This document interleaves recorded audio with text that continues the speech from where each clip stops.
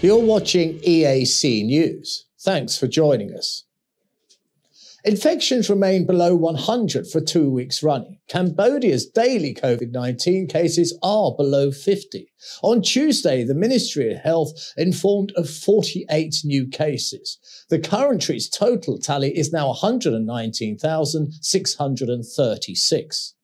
Of the 48 new cases, 11 are imported. That means there were 37 community transmissions discovered. 45 patients have been discharged overnight. Cambodia's total recovery is now at 116,024. Sadly, 4 people died in the past 24 hours. The country's death toll stands at 2,876. Active cases, only 736.